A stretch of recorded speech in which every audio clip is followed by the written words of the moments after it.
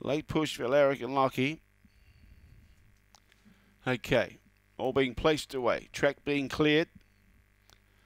Eyes are on boxes 6 and 8. Green light on. No more bets. Thank you. Set to go. Ready, away. Regazzoni began slightly better than Larrick and Lockie. Then there was a little bump with Rhinestone Teddy. Larrick and Lockie's keen to get down to the rails, but Regazzoni's got clear. Zoometrical gets in a second placing. Rhinestone Teddy. Larrick and Lockie's not running on good enough at this stage. Now he's warming up and Filthy Phantom, but Regazzoni's going to bolt in. Larrick and Lockie will be second in front of Rhinestone Teddy. Zoometrical and Filthy Phantom was always at the tail end of the field, and the time was around 16:90. Regazzoni gets home for late mail followers.